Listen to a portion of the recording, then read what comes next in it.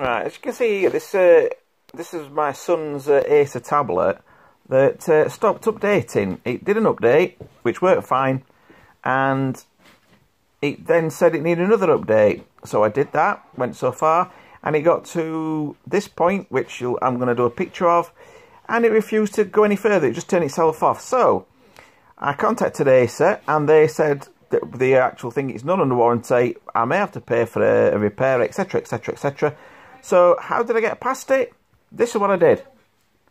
Cable to my trusty laptop. That's all I did. I literally plugged it into the laptop. It come up with this error saying about Bluetooth stack service, but that's something else which I'm not too concerned about. But other than that, it seems to be updating. And like I say, it's got so far to the end. You know, and the people said, oh, what you need to do is hold the power button and the volume up button to access the thingy reset menu. That didn't work. Oh, I put it on the wrong way. Like I say, it's probably a tip for everybody else. If anybody else has got any problems, just connect it to a Windows 7. I mean, like I said, I'm running Windows 7. Connect it to a Windows 7 laptop, and, you know, it might work, it might not. Okay, well, that's a probably good point at this point. See what it's doing, because it's turned itself off.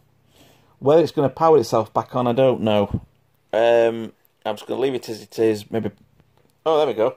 So it is actually restarting. Because before, what happened was it was doing a bit of an update. It was just turned itself off completely black. So I put it back on, and even the system restore option or the reset menu, you know, by holding the power button and the volume up button, that didn't do anything at all.